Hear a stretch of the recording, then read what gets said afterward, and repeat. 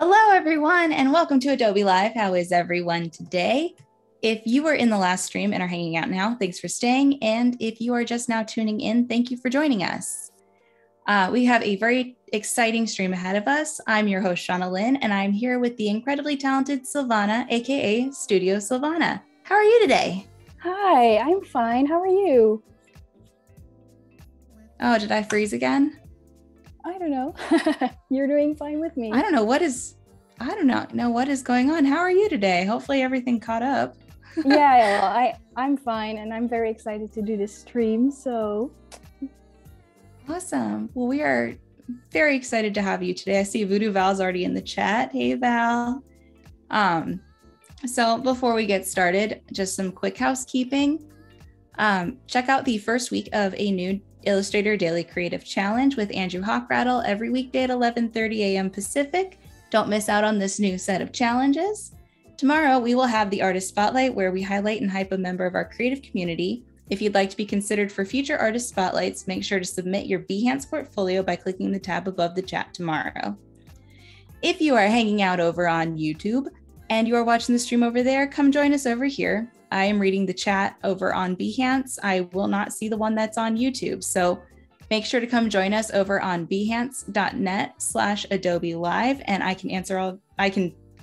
won't answer your questions. Silvana will answer your questions, but I will relay them to her here. And if you missed any of the streams this week, you can watch all the replays right here on Behance. Adobe Live is now hosting streamers outside of Behance when Adobe's offline, so definitely tune into their streams and check out their creative processes. And I think the chat's pretty excited for the stream. I'm doing a refresh to see if more people popped in.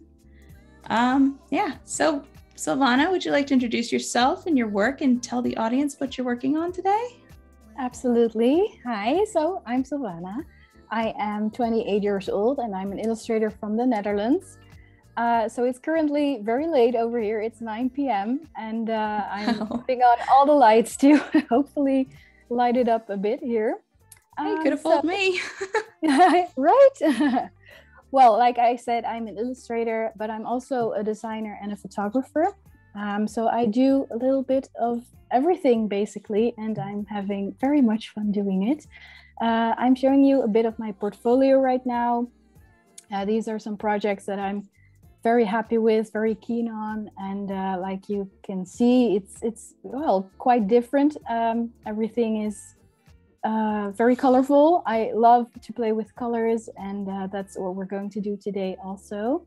Let me see. I wanted to chat about this project in particular. It's a book. It's called in Dutch De Club van Ons, and it's something I'm very, very happy with.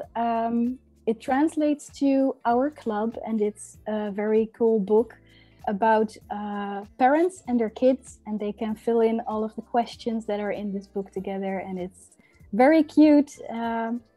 Very happy with that. And well, like I said, I do loads of stuff. I also have some personal work over here, and I'm currently kind of reinventing my style, so revamping it.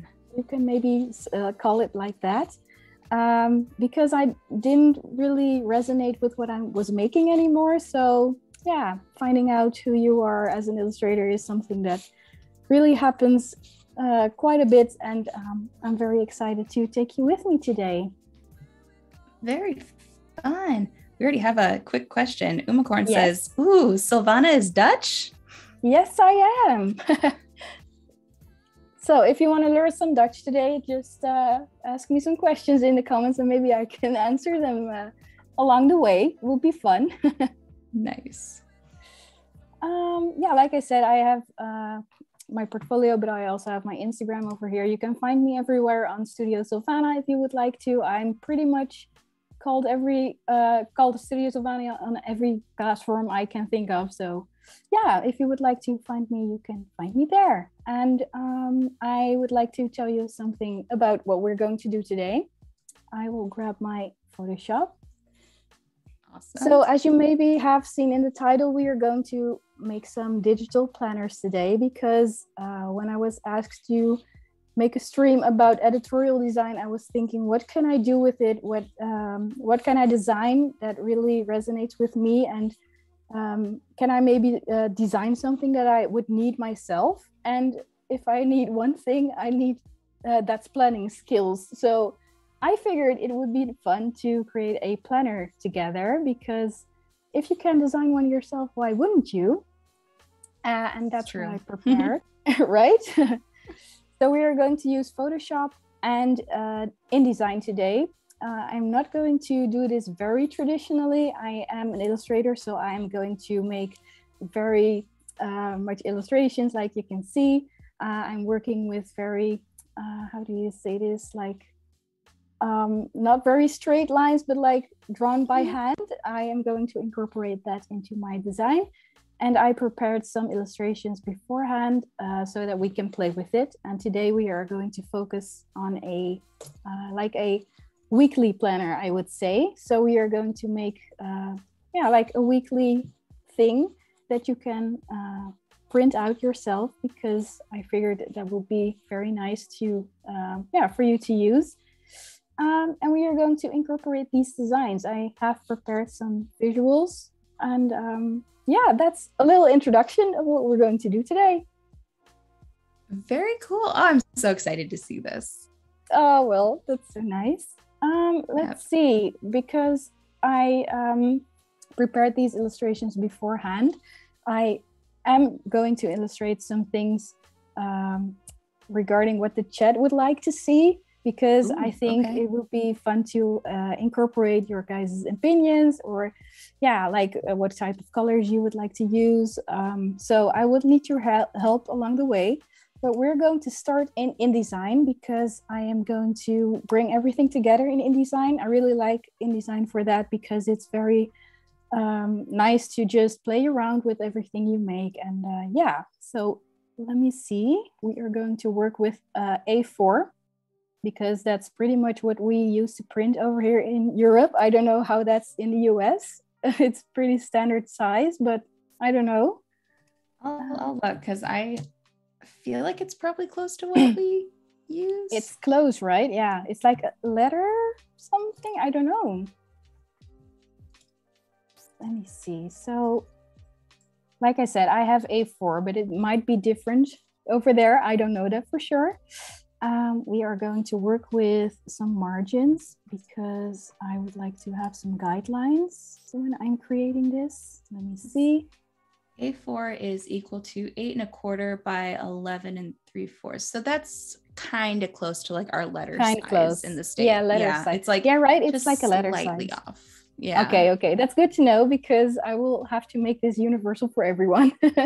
It's like within like points of an inch. So. Yes. And beforehand, I would say that I'm not good with any type of how do you say this, with numbers. I have dyscalculia. I believe it's that in English. So I'm doing my very best, but I confuse the 4 and the 7 all the time. I don't know why. So this is 7 millimeters. They do kind of look similar though when you write them out and stuff. Right? So I always say to people, I always tell people, like, I'm like, I can't math. If I have to math, I can't math. That's me. Just don't come to me with any type of math question. I will not be able to answer you. Let me see. So I have set the margins to 7 millimeters, and I will use I think 5 columns for this, because we are going to put in the days of the week. And I want to add another column to put in some notes or anything like that. Let me see to check for sure. Yes. Okay. Like I said, numbers. So, and I'm going to place the gutter at like 4 millimeters. That will be fine. Yeah. So we're starting with this. Let me see.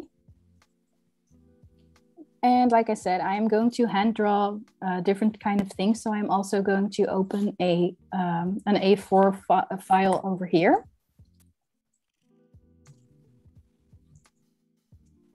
I'm going to do that horizontally, and this will be fine. Okay, so that's the setup for the documents. So we have an InDesign file over here and one in Photoshop over here. I'm just going to do the background to medium gray to create some contrast. And what we're going to start with is like a header for the title of the planner, because we would like to know what type of planner you're using. So let me see. So I have some brushes over here, and like I said, I like really rough lines, and it has preferably it has some type of texture to it. I really love those type of brushes. So let me see. Those Kyle Webster brushes are always so good. They're so good. They have always been my favorite, but now I don't use anything else basically. Yeah. Are you drawing with a tablet or are you drawing with a mouse? Yes, I'm tabling with a tablet. Yes. Okay. So that's right on the right of me over here. Okay. I was going to assume, because I'm like, I don't think I've ever seen anyone with that much control on a mouse. I have done that in the past, but it's a pain. So now I'm using a tablet. But when I was like 11 and I didn't have a tablet, I was like scribbling with my mouse. I used to do that too. When I first started to learn to paint in Photoshop, I painted with a mouse because that's what we had. Yes, that's what we had. We had to recreate a what did we do? We had to recreate a piece of art, So that's nice. Yeah, so I did this one that was like a portrait of Marie Antoinette by Elizabeth Louis Vigée-Lebrun. Oh, that's so cool. And I didn't get very far. Like, I got far enough that it was clear that I knew what I was doing, but my teacher was like, Shauna, please, it's going to take you too long to finish this. You're too ambitious. You're fine. I trust that you know what you're doing. Oh, that's so cute. Like, but it's nice. You had so much ambition trying to do that with your mouse. Oh my gosh. Yeah. Everyone else was doing like a lot, like they were doing very simple things. Not simple, but things that were easier to assemble in terms of like flat color versus like something that was oil painted. Oh, that's so cute. Yeah, so I was like oil painting. I was, drawing with a mouse with transparencies on a soft brush. And I was like, I don't know how I did that. Yeah, right. Do you have the file still, or you don't? Somewhere. Oh, that would be so cool to see. Yeah, I mean, that was like floppy disk days. Yes. Yes. Oh my gosh. Somewhere I do still have it because I saved it onto a hard drive, but I have no idea what hard drive has that file anymore. Oh, right. Yeah. So you do know you have it somewhere. I have it somewhere because I found the files a few years ago when I was getting ready to give a talk because I wanted to show like my first graphic design, and it's all really embarrassing as it should be. Oh, yes. So I still have them. I just don't know where at this point. But it's good to know that you have it because it's so sentimental, right?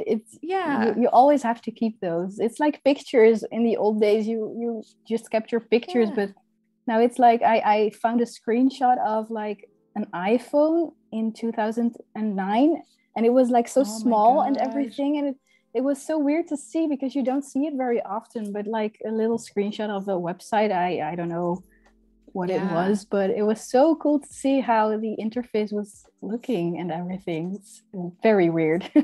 It really is. And I remember too, like when I don't know if you had to learn Flash in school, but I remember I had to learn Flash, and it was because of the iPhone that Flash got phased out. Yes. So because I learned. Yeah, me too. Yeah. You learn the skill and can't use it anymore. I learned Flash at the moment that iPhones were like getting interesting. So we were like, why are we learning this? What is using Flash anyways? I think when I learned it, it was still implemented by some websites. Yes. And it was still like there were still Flash websites being built because I'm almost 34. So I was in college in like the 2006 to 2010 range. Oh yeah, right. So like right at the beginning of the iPhone. And as soon as they were like, the iPhone doesn't do Flash, everyone's like, well, Flash is dead. And never mind. Like the next year Flash was done and they didn't teach it in school anymore. And I was like, well, that's a useless skill I have now. That's exactly how it went with me. I was in like, how do you say that? It isn't like college. Like in high school or? Yeah, we have a different system. I'm 28 now, but I was like 16 when I learned Flash, and I had to reenact a pool table, like with the balls and everything. It was very weird. Cool. That's the only thing I can remember, but it was very much fun because it was the first thing with animation and making things move and everything, but it was very discontinued the next year. All right, so just quick explanation of what I'm doing right now. I have like made a banner, and I'm just copying this into InDesign because I find that's the easiest way. And it works. Glad I'm not the only one who does that. I thought that was like should I bad do cheating. Should I like export everything? Yeah. I do this all the time. Okay, that's great. It's so much quicker than like saving every little piece. Like I said, yes, I was like, am I going to use InDesign because I do this like very not professionally, but I think it's very much fun to see for everyone else because it's fine. You know what? There's no wrong way. If the file works, it's fine. Exactly. That's what we're going with. So to begin, I am going to make a little title of what this planner will be. So this is a weekly planner, and again, I'm just going to draw this because I like the look of it. So I'm going to grab a thinner brush. By the way, my voice is kind of going all over the place because I'm on the verge of being sick. So that's great. Yes, I'm feeling fine, but I feel it going away, and it's crazy. That was me the last couple of weeks. I got a sinus infection, and it took 2 weeks to go away, but now we have like weather changing, and today my sinuses are really dry and they hurt. And I'm like, I have to like, I'm throwing tea into my system as much as I can so that my throat doesn't hurt, but I have cough drops next to me if I need them. My boyfriend did my grocery shopping this morning. He was like, you stay in bed, I will get everything. Or he didn't even say it. He just went and he came back with a big bag, and it was so sweet. Aw, the guy. So I have like fruit and smoothies and everything. I was so worried. I love that. Yes, me too. Get you a man who takes care of you. Right? No, but the weather has been no, the weather is always bad in the Netherlands. I don't know if you know anything about the Netherlands, but nope. No, well, it's always raining, so that's what we're dealing with. And it's been getting very cold and dark, so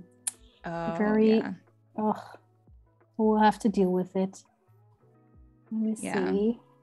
It's finally starting to cool. I say finally, it's been cooling for several weeks now, but it's like we're now peak fall.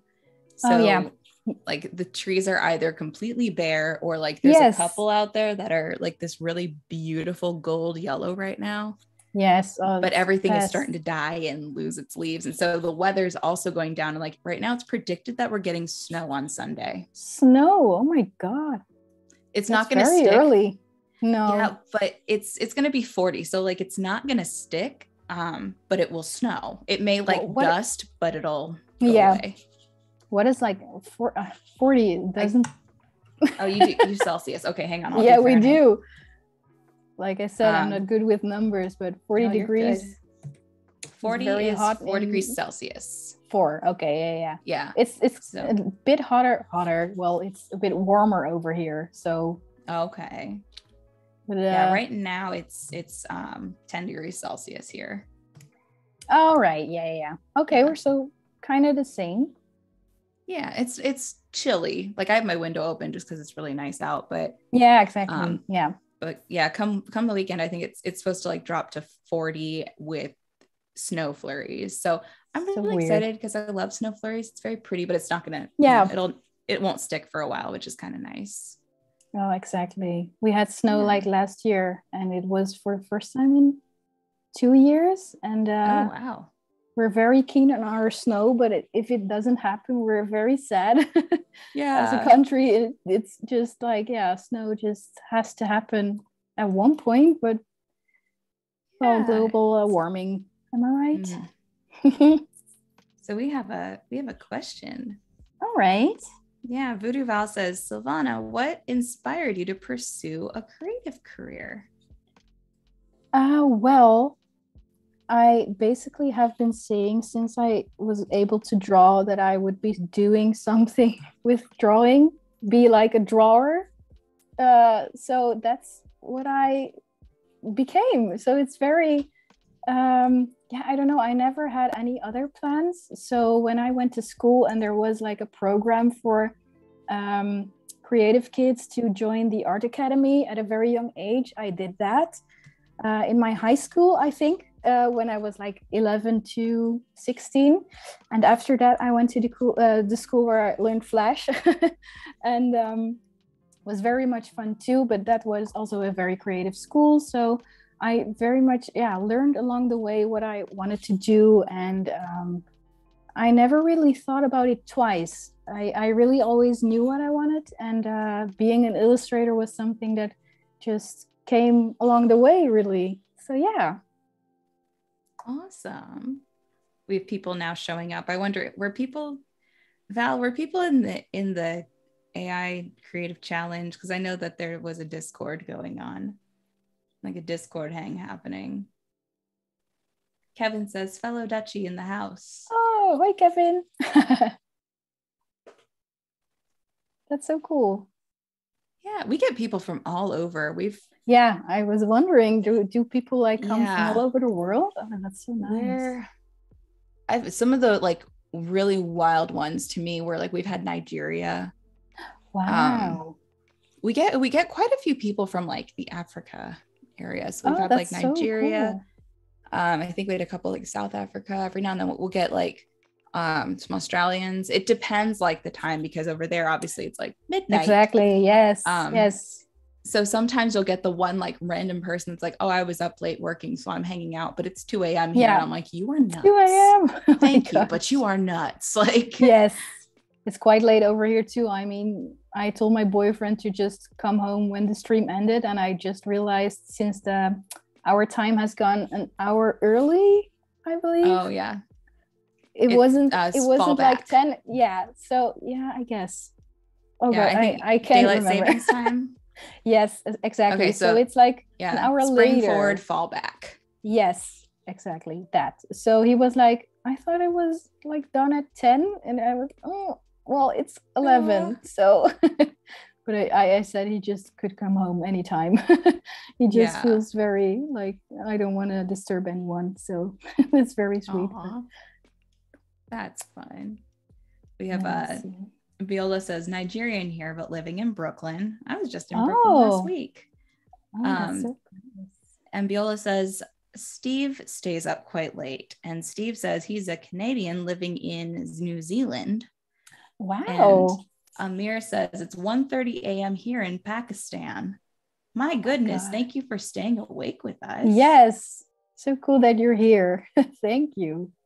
Like I said, sometimes I think we get more people like across the world than we get in our own area. Like, yes, because everyone's at work right now in the States. Yeah, that's also a thing. Like I told my followers on Instagram, for example, and they were very like excited to come. So I hope they're watching. But it's so crazy. Like 9 o'clock in the evening, some people just want to watch TV I get that. Yeah.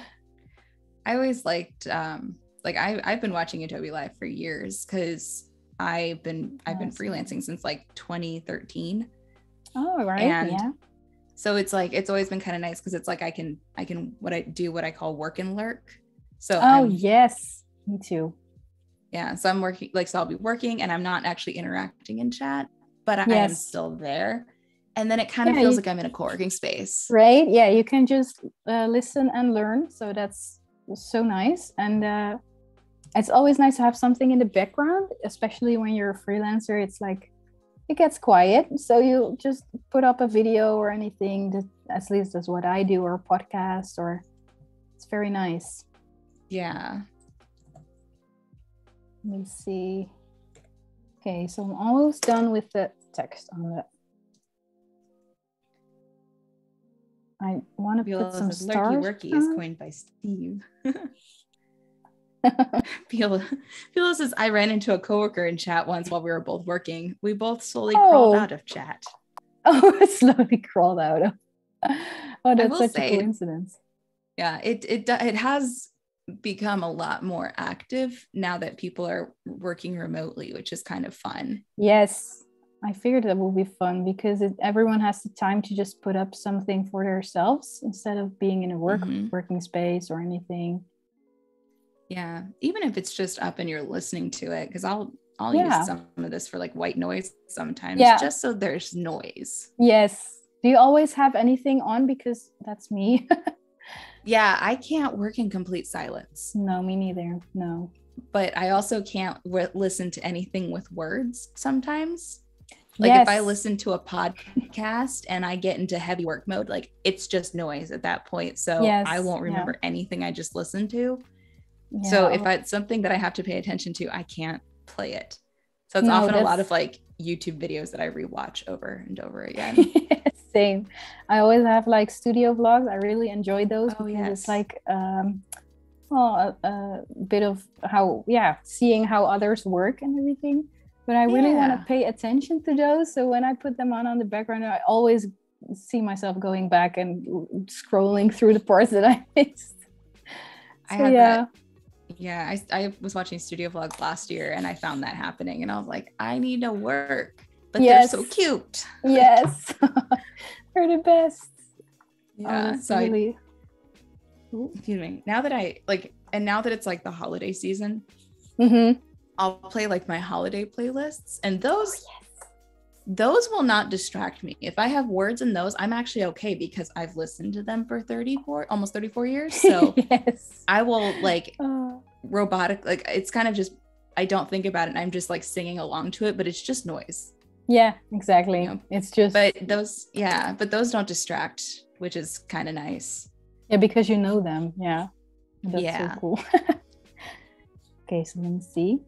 Okay, took a while, but I have like a little, how do you say this? Like a little title.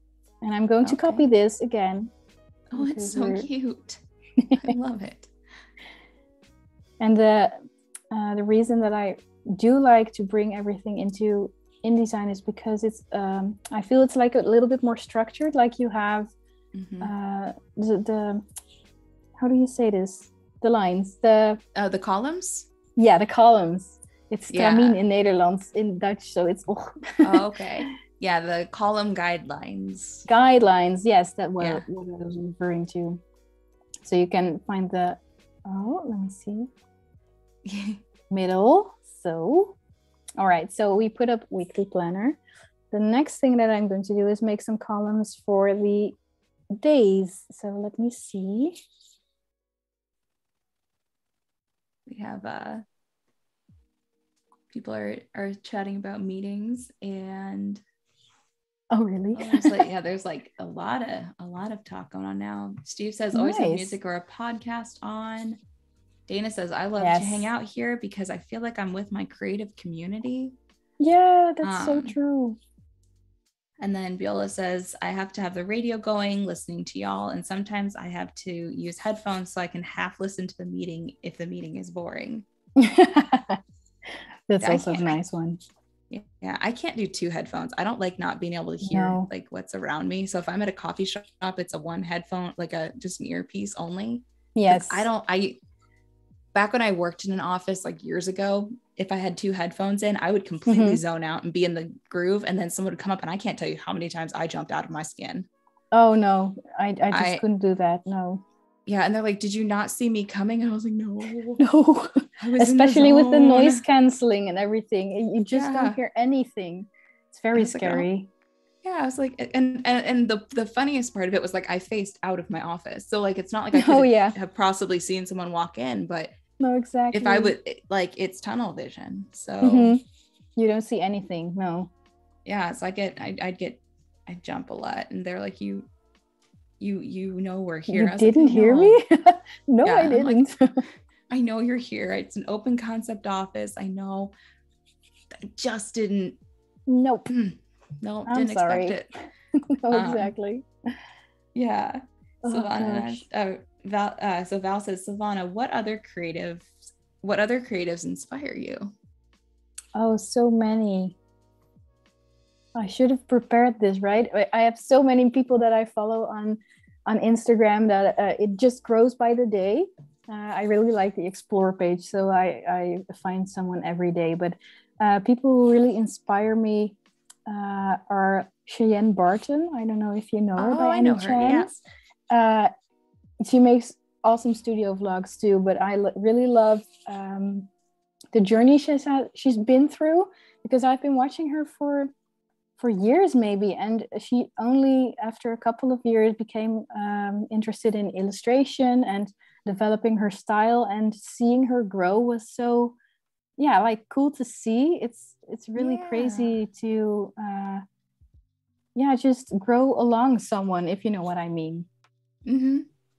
Because I've been a freelancer since 2015, so I've been doing this for a while, even when I was still in school, but we didn't have that much or that many people to, I don't know, look up to. It was like very big illustrators, like I couldn't name any of them right now, but it's these like micro illustrators, if you can call them like that. Mm-hmm. They're very inspiring because they're just like us, and I think that's so cool. So that's one of the people that I really admire. But also I'm just thinking of studio vlogs now, but Furry Little Peach is also someone that's so cool to see how she does everything, and her work is so vibrant and always inspiring. So mm-hmm. Have you seen Apple Cheeks? Yes, I have been following her for a couple of months now. She's so cute. I know. She started doing them. She just started doing the studio vlogs just for fun, and then it's been fun watching like how they've improved over time. Right? Yes, that's so nice to see. I have been doing some studio vlogs myself too, but I haven't been keeping up. I really enjoy doing them, but there's so much work. It's crazy. So I made that. I attempted last summer. I was like, I'm gonna do studio vlogs, and I lasted like maybe 4.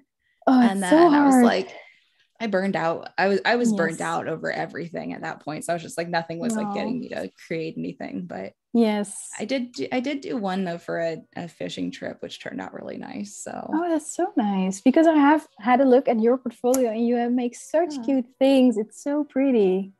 Thank you. Yes.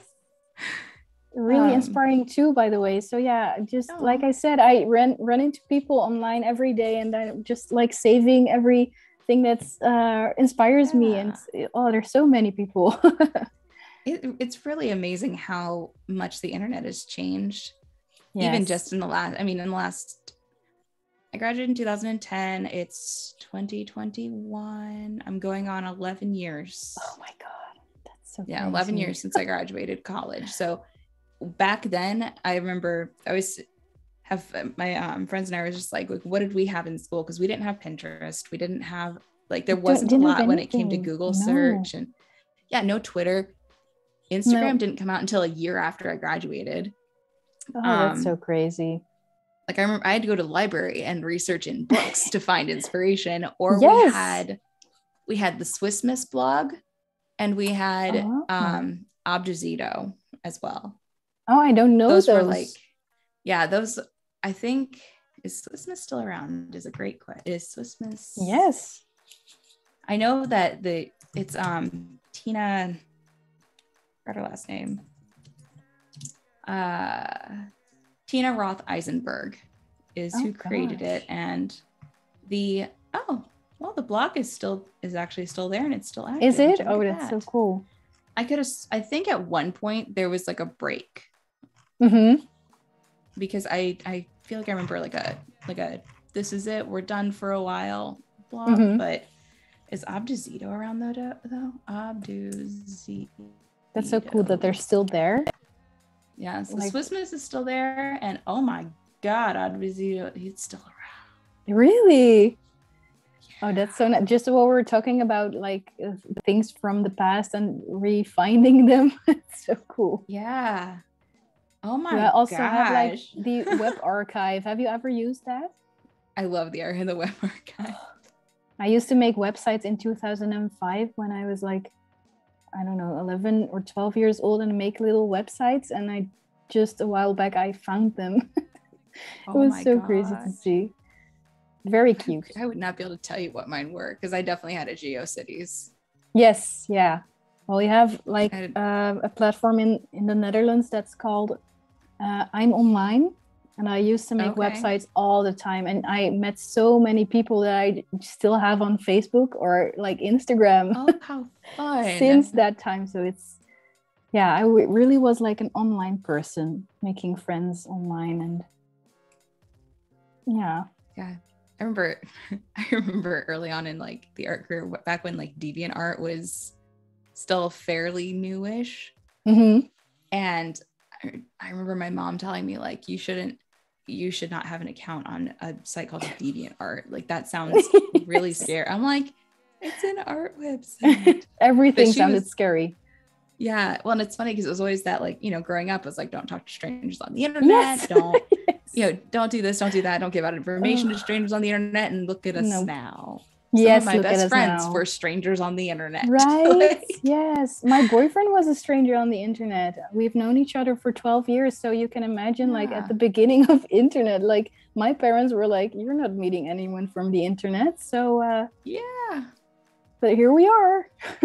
It's crazy how things so crazy change over the years. And yeah, now everyone's on Tinder. I'm meeting everyone online.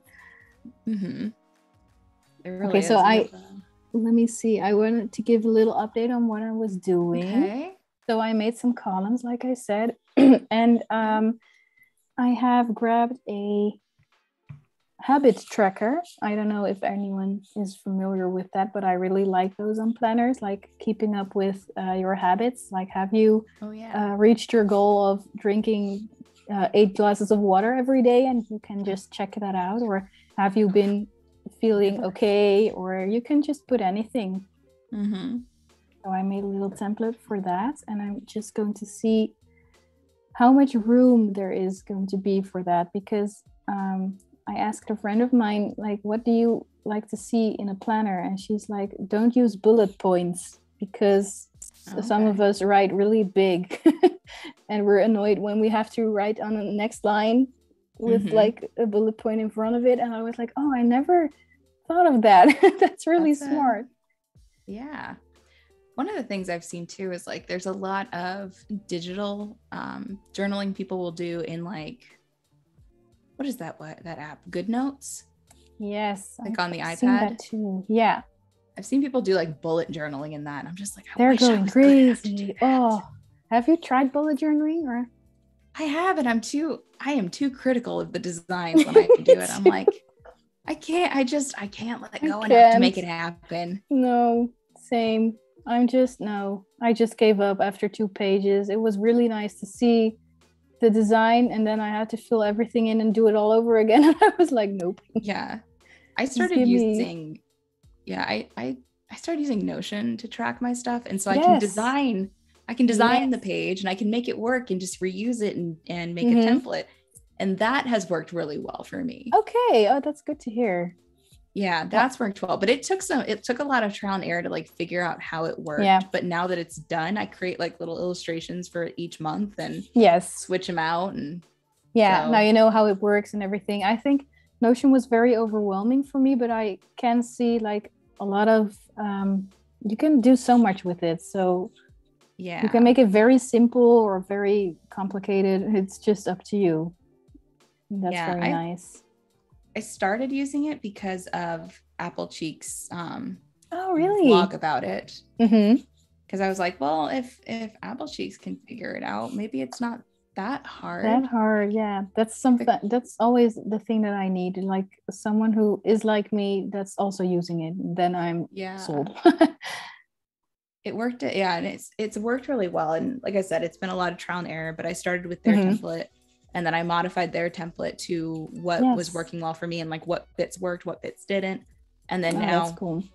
Because originally it was broken up by like Monday, Tuesday, Wednesday, Thursday, Friday. Well, I don't work well that way. My brain doesn't think that way. I just need a running list. Yes. So yeah, that's different for everyone.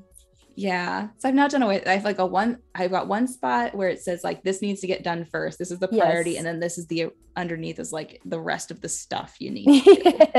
But it's not as important. No, exactly. That's what we're going to do today too, because I have like a column left for very important things, and then after that one, it's the big one. It's like a general to-do list, because I need more to-do lists than one.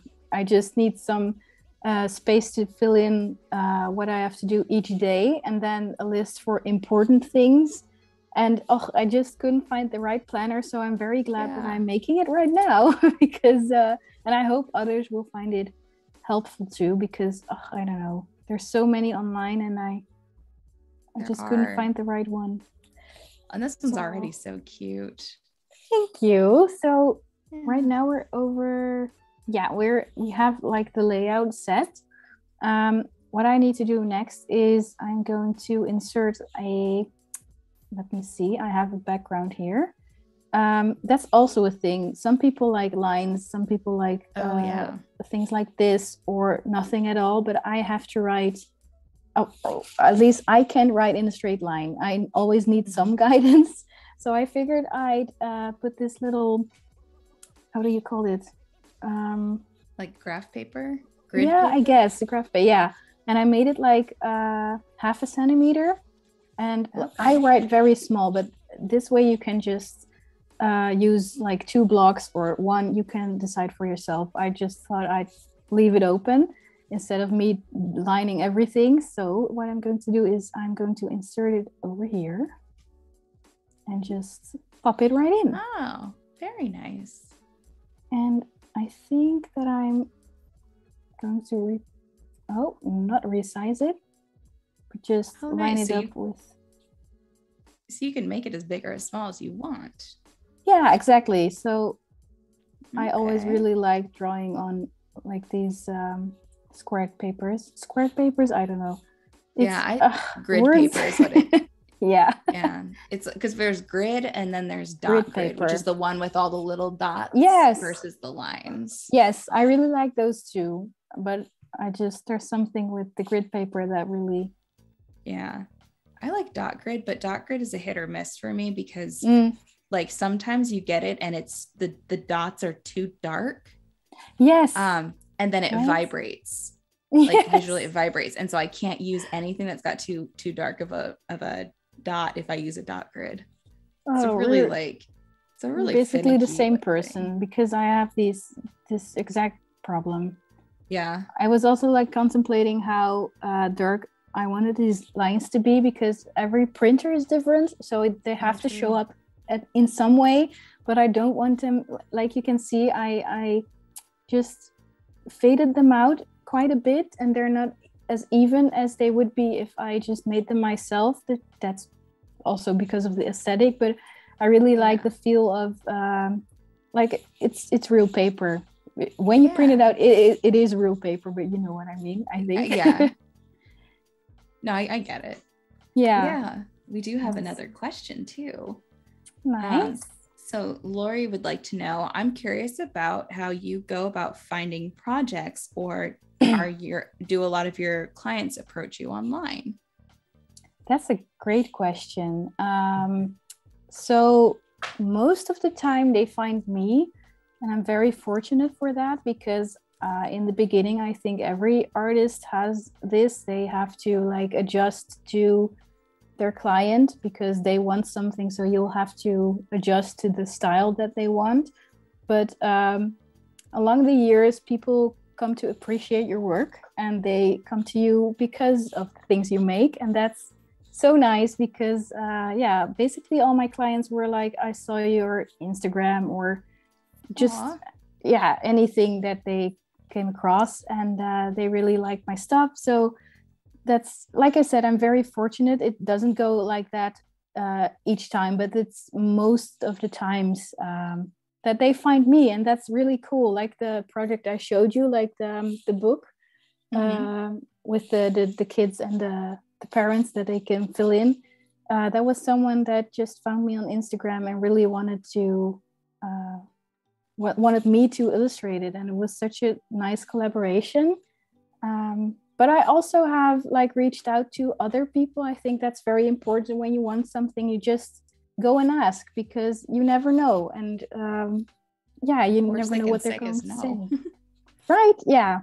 We have a saying for that in the Netherlands. I don't know, but it's very important that you just go for it. Basically, I think that waiting around isn't the way to go. I always advise people just to go and send your portfolio to a possible client, or just reach out to someone that you really like to maybe see if they want to collaborate or anything.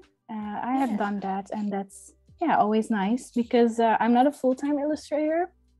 I have a job next to this, and that's where the photography part comes in. But I'm also a content creator for a jewelry shop in the Netherlands, and I used to shop there. It's in my hometown, and it's a fairly popular web shop too in the Netherlands, and it's so cool. And they needed a logo, and they just put up not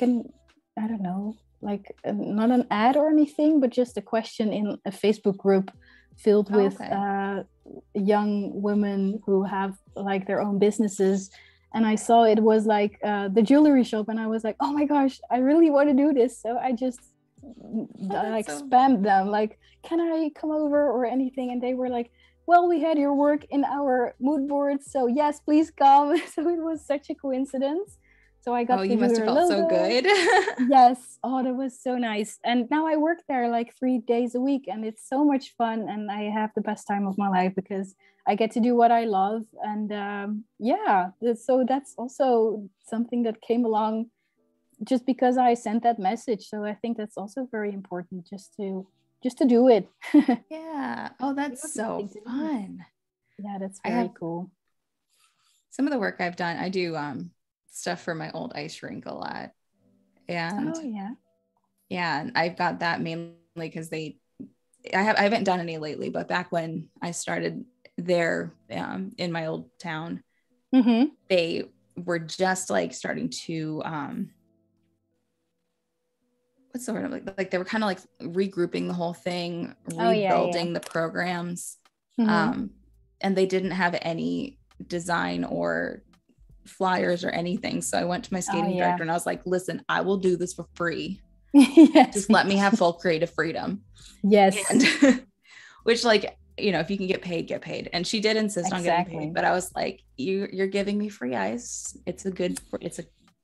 We can call this even. Okay. Yes. And exactly. But I got to have a lot of creative freedom with it. I made posters, I made flyers, and I was there a few weeks ago, and they're still using all of it. Oh, that's so cool.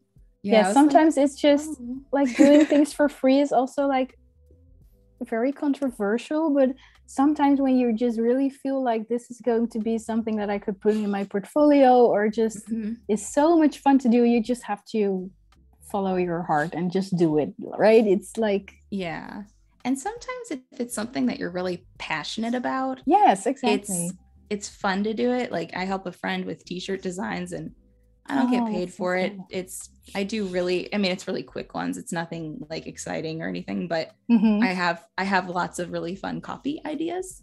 So she just lets me go nuts, and it's really fun because for me, it's just a passion thing.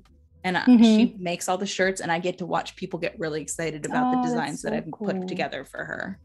Yeah, but that's, like you said, that's something that's so much fun to do. And that's, so much, how do you say that?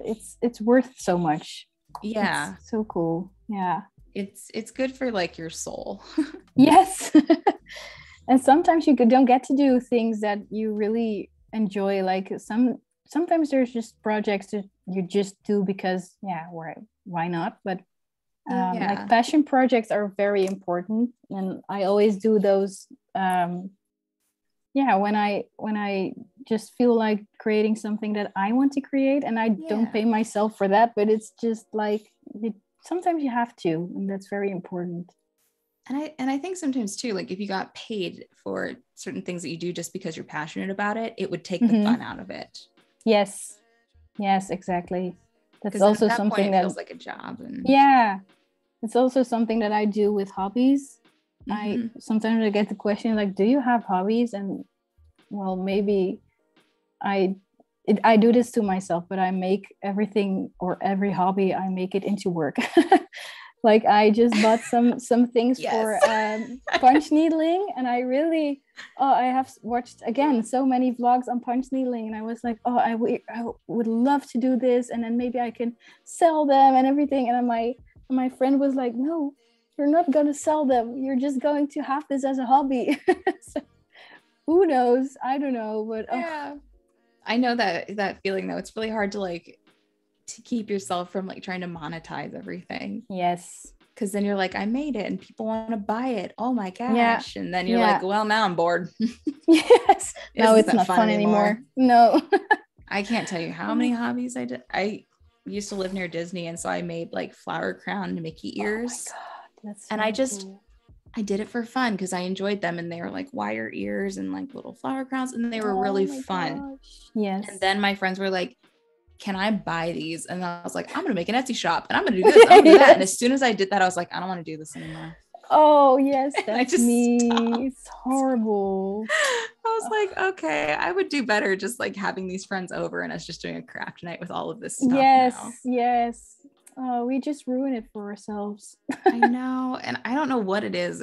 There's an actual like, what is it? It's like there's an actual term for this, or like a thing where thinking of that, but if anyone in chat knows the term, because I feel like, I mean, it's a common thing, especially with creatives, because we love what we do. Yes. But it's so hard because you're constantly thinking of like, you know, when people want things, you're like, oh, maybe I should sell this, you know, or if you're like that for you. Yeah. So sometimes I'll do like if you just pay me the cost of materials, I'll make it for you thing. Yeah. At that point, like, because with that, then it's like, I can still enjoy the making because I'm not technically getting paid for it. They're just covering the cost of the materials. Yeah. So I'm not going in the red. That's so smart. Yeah. But it's not often that I do that anymore. No. Oh yeah. I've just made like portraits for years, and it was like a thing in my web shop, and I still get questions to this day like, do you do portraits anymore? And I just quit because even though it was going very well, every time that I got an order in my mailbox, I was like, oh, here we go again. And that was like a sign for me to just don't do it. Just quit. And maybe one time or one day you'll just get to it, but no. Yeah. It wasn't fun at all. I had that with pet portraits because I started doing them because I wanted to raise money for the rescue that I adopted my dog from. Oh, that's so nice. And so I did this thing where I was like, if you donate like $10 or more, send me a proof of the receipt and I will create a dog portrait for you. Oh, what I didn't realize was like, you can't write that off. So because I wasn't the one specifically donating to the rescue. So I couldn't write, it wasn't a write-off, but it was fun. I did like 50 portraits. Oh, that's crazy. And the first several took a long time. And then I got into a groove where each one I could do within about a half hour. And it was worth it because the rescue reached out to me and they're just like, we got word that like you were the one doing it. We know how much you love Teddy and we're so happy you have him. And we just want to say thank you for doing this. Cause we ended up raising like $1,100. Whoa. Yeah. It was like, I think it was like 1,075 or it was like very close to hitting $1,100 towards them at the holidays. So cool. So like, it felt good in my heart. Yes. And then the next year it was like, but of course, then the next year people were like, are you gonna do them again? I'm like, yeah, but I have to charge for them. And then it was fewer people wanted them because they had to pay $50. And it was like, whenever I got them, I did one year, I had one guy that like really made it difficult where he sent me a picture that was like from the early 90s and it was poor quality. Oh God. It was yellowed. And when I sent him the scat or the final, he's like, are you sure that this is my dog? Because this wasn't my dog. Are you sure you used the right photos? Yeah. And I was like, yes, I did. He said, can you send me different ones? Because how else am I going to how his dog is clearly gone. Like I can't ask for new photos of this dog. No. And I bet it's a long time ago. So the pictures that you got are the only ones. Yeah. So I was like, do you have a few more? I'm willing to give this another shot. Yes. So he sent like a couple more. They were still grainy and blurry and just, it was a fun that I just redid it and I never heard from him again. And I was like, well, that's it. Oh, that's horrible. Yeah. And then after that, I was like, I don't really want to do these for a while. No, exactly. But I did open up orders again. So we'll see if anyone does them, orders like recently or like this morning. This morning. Oh my gosh. People go and buy a portrait. So Val's in chat. She goes, "What? Are you sure this is my dog?" Oh no. Oh, Val, remind me. I will detail it to you later. You'll have to see what I still have the files. Oh, I'm so curious. I feel so bad because like I wish I could have done better for that one, but like I can only work with what sometimes I've got. You can't. Sometimes they have to help you out, because I've had this exact thing. Like they sent a picture of a woman and it was like from so far away and she was looking down.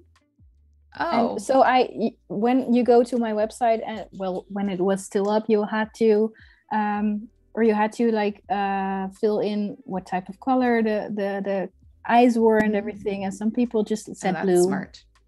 And but when I got the feedback, it was like, yeah, but it's like an icy blue, and I was like, oh yeah, well, you could have just said that. It's like, I can't read your mind. No, right? And but people were always very grateful, and it was very much worth it when I got their response. But just doing it over and over. Yeah, exactly. So maybe one day, but it just took up so much time, and I didn't get very much feedback. But when I got it, it was like, I don't know, like very picky people, which is totally fine because you want it to be perfect, but I don't know them in real life, so I really just have to do it with the pictures they send, and it's so hard. Because you can only work with what you're provided. You don't. There could be something very small that they're like, well, this doesn't show through, and it's like, well, you got to tell me what this is, because I can't interpret that. Exactly. Yes. Also, I love your handwriting. Well, thank you. I do my very best. Yeah, some people ask me if it's my real handwriting, but yeah, it is. I really try a little bit harder though, because it has to look nice. But all right, so we're almost there. This takes up a lot of time too. Yeah. At the beginning of the stream, I also was like, I don't know what is going to take me the longest, or we're just going to see, but this is going quicker than I thought. Yeah. No, it's really cute. Thank you. People are also talking in the chat about paper, back to like the grid paper combo. Oh yeah. And they were saying, like, let's see, Kevin said, like, grid or dotted paper helps me to get something started. Blank pages don't work for me. No, same. And and it's weird because it's like if there's something already on the paper, it makes it a little easier because you don't feel like you're gonna like mess it up. Yes. And then Umacorn says blank only works when they have a clear idea, but they don't get inspired with a blank page. Yes. And Val says, I feel the same way, but I don't use a canvas with grid or dots on it. I change the color of my background to a gray or a color that goes with my project, because creating on a canvas that isn't blank white isn't as daunting. That's so smart. Wow. It is smart. And then let's see. Someone had said something to, I'm looking for it because there was a mention of Kyle Webster and something that he sells, and I'm trying to see if it was. Steve says Kyle has 3 of his favorite paper backgrounds up for grabs in his Gumroad site. Well, I have to have a look at that because I use a lot of paper textures. I really love those. So that's great. Good to know. Sometimes it's fun to sketch digitally on fake paper, like real paper. Yes. That's sometimes I do that. Like I put a paper like background first. Yeah. Just to, I don't know, it just helps. It's crazy. I also don't like to sketch on like big paper, like A4 or we're working with today. I always fold it in half. Like I used to do that as a kid. And I hate it when they put up like a very big paper just to go at it, because I work really small. So it was like very daunting. The very big, I just don't like it. So I now always fold my papers in half and just, I don't know if anyone else has that like big paper. It's also with like the iPad, you can get like a big one or a small one. And I was like, give me the smallest one. It's funny because like when I sketch, my initial sketches are very small. And when I worked with like paper and pencil, I always I sketch with colors. I sketch with colored pencil because it's just more fun. Yes. But I'd also do it because when I worked on real paper, I would start with a light color and then I'd get like a little dark to refine. And then I would use a just regular like dark pencil to refine the sketch. Because I didn't do tracing paper. And so when you scanned it in, if you converted it to black and white and then you messed with the levels, you could get rid of anything that was the sketch. You just get your hard lines. Yes. And I still do that. Yes. Yeah, I still do it digitally, except I use layers, but it's really good to help me build out what I'm looking for, because then I can get really loose and then I can slowly refine and refine and refine. But I can't use the tiny iPad. I've tried and I can't do the tiny one. I have the 12.9 and that one works really well for me, but I still draw this big. So it's like, it doesn't change that. It's just, I like having the I like having the retail space basically to I can imagine draw easily where I don't feel I don't feel like my hand's falling off the tablet. Exactly. Oh, so you're totally different. I don't know. I've always drawn very tiny and like I said, it's very daunting to have so much space, and like dots or grid does help me to categorize it in any sort of way. I never thought about it like this, but it's really what I do. So okay, so let me check. I have my days written out. Monday, Tuesday, Wednesday, Thursday, Friday, Saturday, Sunday. You're good. Yeah. Is it like, spelled correctly? I think so. Yeah. The only one I double checked was Wednesday because I can't spell that sometimes and I have to call it Wednesday. Wednesday. Yeah. Wednesday. Pronouncing it is so weird too. It's like when you write out February, you have to say February. Don't get me started. Especially as someone who doesn't speak English every day. It's crazy. I can't tell you. I've done lettering for a living for years, and I can't tell you how many times I've sent things to clients and they're like, oh, this is misspelled. And I'm like, oh no. Well, it happens. Yeah, I did though. I had one where the client was like, it's okay, because we could fix it and stuff. But it was, the project was in German. I don't speak German. No. So, and the way that they'd written it out looked like these two words were one word. Yeah. So I drew it out as one word and they're like, oh, that was completely our mistake. But these are actually two words. And I was like, okay, this is easy. But I was like, I don't like feeling like I'm dumb. I can imagine. German is so hard. It really, they say it's kind of the same as Dutch, but it's totally not. In my opinion, it is kind of, but we're neighboring countries. So I can see, but I have learned German in school and I just couldn't get anything right. It's very strange. And they use like capital letters at the most random. Oh, I don't know if you noticed when you did that project, but it's very crazy. And they have the longest words, but we do too. So it's fine. Yeah. Dutch is a really weird language too. Yeah. I will say, like, I learned Spanish in school, and then I did a study abroad for a month in Italy, and I did I listened to like an audio tape to teach myself like very basic Italian, just so I knew how to say like how to get here, left, right, where's the bathroom, and how to order wine. Yes, that's the best way. The thing that was the nice thing about Italian is it is very close to Spanish.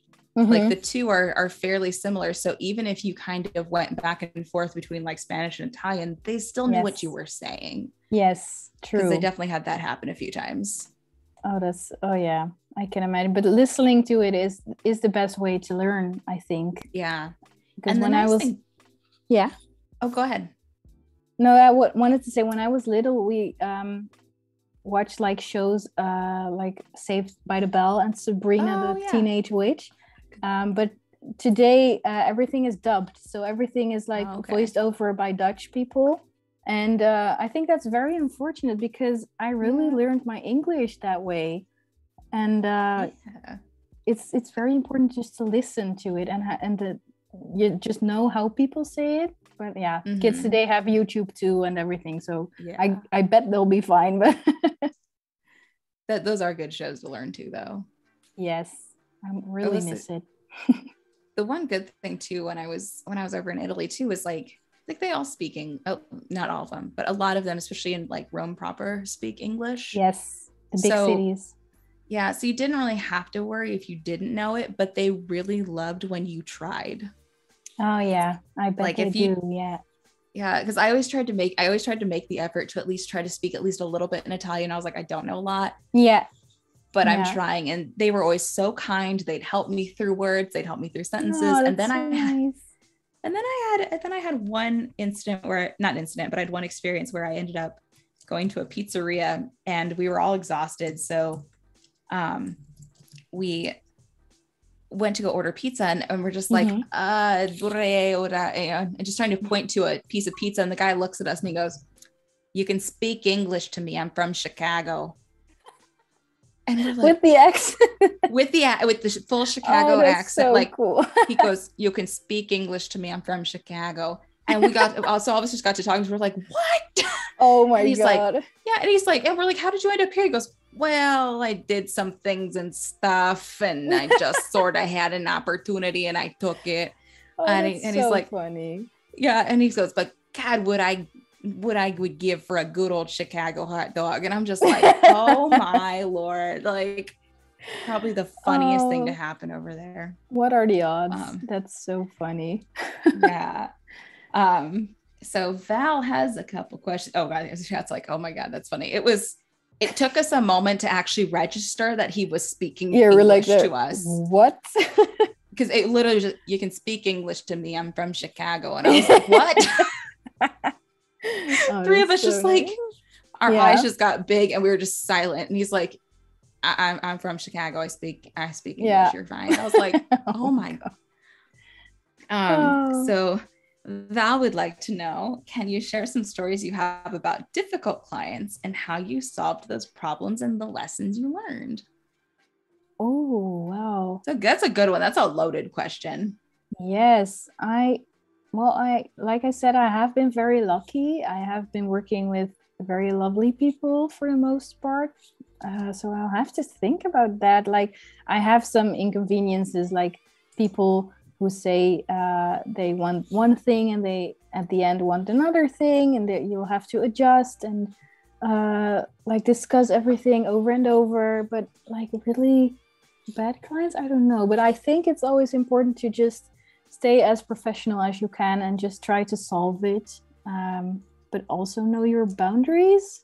Like when you some people just want you to work in the weekends and just don't acknowledge that you also have to have some free time.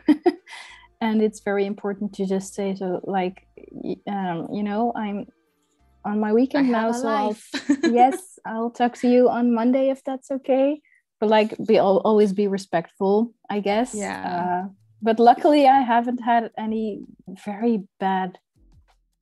No, I can't. Yeah. Well, yeah. You can. Yeah, I'm sure you've had experiences that you probably can't share, but. Yeah, well, I have to think about those. Really. Yes. No, I can't. Out of the top of my head, I don't know. Have you had any? I had one really bad client, but just one. Oh. And because everyone else has been really respectful, and I learned how to set boundaries, and my whole thing was just like, if I have to work on the weekend, it's going to cost extra. Yes. You know, but generally, if I'm going to work on the weekend, it's on my own terms. Yes. And okay. Yeah. But I had one that, like, I was hired as the illustrator. I had it was really early in my career, and the person that hired me ended up like it was like a guy that had hired me for it wasn't getting things done, but he was sending like edit after edit after edit, but never like in a group. It was like one edit at a time. Oh my gosh. And so I went beyond the allotted edits for this project within like a day. And he then like, because it wasn't getting done fast enough, the owner's wife, who I guess was like a co-owner, took over, and she was like, Oh yeah. since she goes, this needs to get done, so I'm taking over. And then I ended up on a 3-way call where I couldn't hear him because he was mumbling, and every time I tried to ask something, she cut me off. And then she messaged me privately afterwards and was like, can you give me a call back when you get a chance? I've got a question. And she's like, you should know that you sounded angry on the phone, and as the designer, you're required to work until oh my gosh, until we are happy. And I was like, oh, well done. What? And then she proceeded to call me 16 times in under 12 hours. No. Eventually, horrible. my agent at the time I gave my agent at the time finally a heads up, because I was like, this is going on. I don't know how to handle this, and she's scaring me. Yes. And so finally, the agent stepped in, was like, lady, you gotta stop. This is not how it is. She's not your designer. She is hired as an illustrator. She's gone above and beyond. And then like the lady threatened not to pay. And my agent was like, yeah, that's not how this works. She did all the work. Everything was approved. You're paying. So it was, but that thankfully has been my only nightmare client. Oh, that's great. And thankfully you had an agent, because otherwise you just have to do everything yourself. It's like, it's nice to have someone standing up for you, right?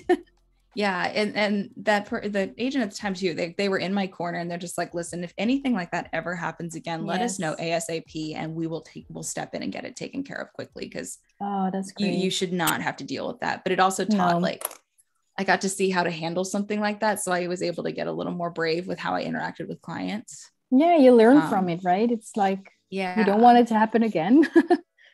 Yeah. It's, and it's all a learning experience, but that was a doozy. No, I can imagine. I don't like confronting people or anything in real life either. No, same. Yeah. And sometimes it's very hard as a freelancer to do everything, like your email and your finances, and be your own agent or your own, it's so much. And sometimes I forget that it's not only illustrating, it's also like communicating and back and forth, and just goes on. And I tend to forget that, but oh well. It's very ironic while I place my don't forget sign. Nice. We have Kevin wants to know, why do you write the words in Photoshop instead of Illustrator? Well, I do that because I really like like I said in the beginning, the organic, is it like organic? Can you say that? Feeling on a brush. And in Illustrator, it's like very, it's a vector-based software. So it's very nice if you have to make things that have to be blown up very big or like resized very small. And I tend to use Illustrator only for logos and everything, because you need to use that in every size possible. But since I know the file will only be used at A4 in this case, I can use Photoshop as much as I want, and I have the freedom to choose brushes and textures. That's also a very important thing. That's something you can do in Illustrator, but is a bit more difficult, I find. So I think this is very nice, and just feels more, I don't know, feels nicer. So that's why. It's hard to translate textures into Illustrator too. Yes, it is. It's doable, but it's very hard. Yeah, it's not really well, it's you can do it, but it's not used for that, basically. Yeah. So it's hard. Yeah. Yes, true. And basically all the illustrators I know, well, unless you're a vector artist, basically use Photoshop for these things. And I have used Photoshop for years and years now. Like I said, since I was 11, I was building websites and I was doing everything in Photoshop. So I am self-taught, basically. So I do the things that I know, but okay, so I have placed my little frame. That makes sense though, because you end up finding a workflow that works. Yes, and to switch it up really does cause you to slow down. You're just like, I'm going to use what I know works. Yes, true. Until I, don't have, until I have to do something different. Yeah, exactly. And I think it's very important that you just stay true to yourself. Like we were talking about earlier, I can like export everything very nicely to different PNG files and then import it into this, but I find this works very, very well. So I'm just going to copy and paste. And I think that's a great feature from Adobe, that it translates so well with every type of software. It's like you're working in one program. It's crazy. So really nice. Let me see what I have to add. And I know a lot of times, I don't know about you, but I know when I've worked with clients, sometimes they'll ask for like a vector file, not realizing that I don't work in vectors, but they say it because that's just what they know. Like they don't realize that you can do it in a different program and it will still work, because you really, if you're doing like a spot illustration, you don't need it in a vector format. No, exactly. Oh, I have the complete opposite. People I work with don't know what vectors are. They just know that I draw, and sometimes they don't even realize that I draw digitally.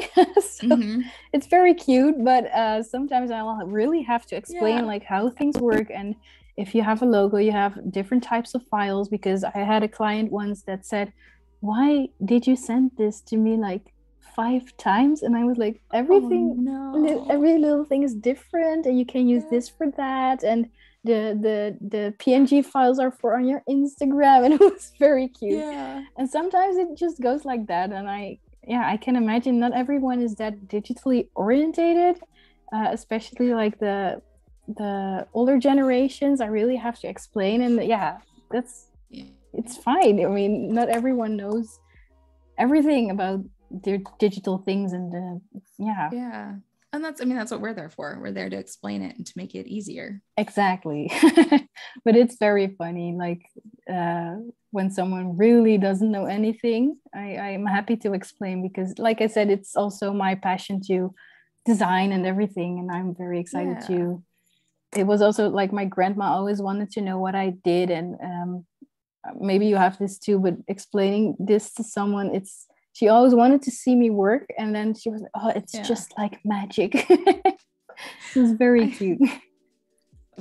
One of the places I used to work, I had to do photo editing, and I'd use a Wacom, like an Intuos tablet, because I just didn't have as much control with the mouse to cut things out. No. And I had coworkers that walk in and they're like, I'd be working, they're like, we just like watching you work on your magic tablet. Magic tablet. They called it my magic tablet. And I was like, okay, we'll run with this. It's fine. I help my dad with like photo editing too, because he'll come in with photos. He's like, I need you to like, his camera has a weird spot on it that just will not go away. And he's like, he goes, I won't get a new camera because this one does f-stops more than like, does a wider range of them. So I have more control over things, but I've tried sending off for cleaning and they can't seem to figure out where the spot is. So every time he has photos, he'll come in, he'll hand me all the photos, and I'll start photo editing. He just sits there and goes, you are so good. Oh, that's so cute. I'm like, you're making me feel great, but this is just the automatic clone tool. Like Photoshop is doing all the work here. Like, I'm not as good. I'm not as good as you're making me out to be, but I will take the praise. Yes. You're so good. Yeah. Oh God, it's so familiar. We at my job, I'm like the photographer too, like what I told you about the jewelry shop. So I take pictures and I do like the branding, like the illustrations. I really draw very many stars, for example. So I'm always drawing stars because that fits the aesthetic. But I also do like, I do have to edit loads of pictures. And what we do for pictures, we always have like black nails and very much of many rings. And it's very nice, but some people just can't do their nail polish very neatly. Like my boss sometimes models, and she's every time she was like, just can you Photoshop it, because I'm really bad at this. And I'm like, I will do that. I really like nitpicking at every little detail. So really so fun. When I was done so when I was done with a picture, I used to send the before and after, and she was like, Wow. That's one of my favorite funny. things to do is to like, I'll put all the edits in their own folder and I'm like, look what, before, after. Before, after. I could do that all day. It's so satisfying. It really is. Yes. And it's not that difficult either. It's like really the tools, right? But it's so nice. So much of it too is more so just like having a good eye for finding what needs to be edited without over editing it. True. Yeah. It's very hard. I have to edit like photos of teeth. My dad's a dentist. So I have seen a lot of teeth. And sometimes like the way that they try to take it to where they've dried off. I hope people aren't grossed out. They've dried off the gums so it doesn't reflect. Yeah. And sometimes it just doesn't work. So you have to like go in and tone down the reflections without making it look like it's been Photoshopped and without making it look like it's been edited or doesn't look real. And so it's like you have to be very, very conservative about the edits you do, but still make it look good. Yeah, don't overdo it. Like, like just enough to just make it look just a step better. Yeah. But it is it's very hard. It takes a very trained eye to know when to quit.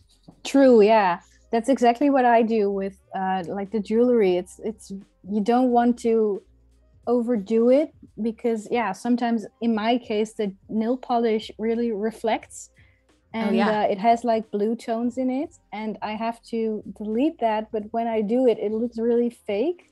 So it's such a little detail, but I really have to pay attention to when to stop and what to do and what not to do. It's crazy. I have also made some pictures last month on like a plastic type of plate, and when I took the pictures, the lens was so precise that it took up all the dust particles. So I had to edit it out like every. And it were like so many photos, but it made such a difference. In the end, it was worth it, but it's such tedious work. Crazy. Yeah. Oh, that's so funny. Yeah. And it's like the things other people don't even see it like, but when I show them the before, it's like, whoa, that's a lot of work. And yeah. And then they're like, okay, I get it now. I appreciate this. Yeah. Well, they like, do appreciate me, luckily. Yes, exactly. But in that case, the before and afters were very nice too. It's just fun to do that because it's like, I'm gonna impress you. Bum bum. Yep. Oh, so satisfying. So Val had another question. This is actually a really good one. She said, Silvana and Shauna, can you tell us about a recent project that you're very proud of? Well, yeah, I basically showed you the one in my portfolio that I'm very proud of. It's I can maybe grab it if now. Well, it's too far away, but it's the book, and I'm very happy with how it turned out because I always wanted to do a book cover and the illustrations for the inside. But another goal of mine was to incorporate like the gold lining, if you know what I mean. Like gold leaf? Gold leaf. Yeah, it's not gold. Yeah. It's not real gold, but it's golden details. And it's so cool because I got to do that and it's all around the book. And maybe I'll get to it if I can stand up. But if not, I'll remind you to grab it tomorrow. And we can tomorrow, right? Yeah. I will show you it in the stream. I can show you a little bit more detail, but I got to design the inside along with another graphic designer and decide on everything. And I got so much freedom and it was so cool to do. And so it really became one of my passion projects, but I got paid really. So that's really Which is cool. A bonus, really. Yes. And how about you? My most recent that I am very proud of is a book cover that it's not just the book cover, it's actually an entire children's book, but the book cover had to be done because it's a board book where the layers it stacks in a way that like all the pages together make one scene. Oh, that's so cool. And this is the first it's the first kids book I've ever done. Mm-hmm. And so I was thrown into the deep end, but it's been a great Wow, experience. Yes. But I finally got to see it like mocked up online, because what I sent wasn't like, it was what I could figure out, but I couldn't figure out the remainder of it. Oh my gosh, sorry, your dog is walking down the stairs. It's so cute. Yeah, he's hi buddy. Oh, yeah, he sorry to interrupt. Oh no, you're fine. He can't jump down, but it's a bed and it's too high, and if he jumped, he'd hurt himself. So he's got stairs. But the book just went live for pre-orders, and so I got to see like how they put the cover together, and I was just like, oh my god. Oh, that's so exciting. And my current agent's really happy with how it turned out as well. Oh, that's so nice. I'm very curious to see it, because like the layers and everything just make it complete. It's really interesting. It's called The Monsters on the Broom. Oh, yeah, very nice. And your first one also, that's like quite the project for a first children's book, right? Yeah, I got very excited and very lucky. I have a children's book agent who was like, they wanted you, so here you go. I was like, oh god, that's so cool. Yeah, so I'm very excited about that. So the next like 2 weeks are actually finishing all the spreads to send to finals. Oh, that's cool. Yeah, I was wondering, is it finished already, or so you just have to do the last things? Yeah, I've got 3 spreads due the 17th, and then the following week the other 3. But on those following 3, we're still waiting on like an additional edit approval, so it might get extended a little bit. Yes. But what are you doing, buddy? Oh, he's tap dancing for his cookie jar. Oh my gosh, he sees something. Kevin says that they are also self-taught, and they thought they were doing things differently from others, but that's what makes them unique as a designer. That's so true. Yeah, it really is. Yeah, it really is. Yeah, and Val's really interested in your product photography. She's like, I've never done product photography like that before. Oh really? Oh, that's so it's very specific. Yeah, it was I don't usually do the product photography. I'm more of the how do you say that, like I do the shoots with the models, and it's so much fun. But it's our goal in the company, when the product photographer is on holiday, that I can fill her up her tasks and she can do mine. So we have to be prepared to do both. So that's why sometimes I do the product photography, and it's very small jewelry. It's just like the earring pieces, like earring I don't studs. know. Yes, exactly. So it's very zoomed in and everything. So that's why. But if you're interested, it's a very Dutch word. I can't. It's viezewasjes. Okay. So good luck with that. No, it's you can maybe find some on my Instagram. Okay. I sometimes link them because like I said, I work there 3 times a week, and it's really nice to work there, and I always tag them in my Instagram stories, and we have the prettiest jewelry. So yeah, I will find it. I just hopped onto your Instagram. Yes, I can spell it out too, because I don't know if it's very recent. And I'm getting requests for Doggo Cam. People want to see Doggo Cam. You got it. You cool if I bring the dog on? Yeah. All right, come here, buddy. I love me some dogs. Go on there. And we have a teddy bear. Hi, Teddy. Oh, look at him. Oh my gosh. Makes me miss my dog. What kind of dog? We have an Australian Shepherd. Oh, cute. But the mini version. Okay. So it isn't that big. It's a fairly known breed in America, but not in Europe. I bet you know what I'm talking about. But there are so many people. Too.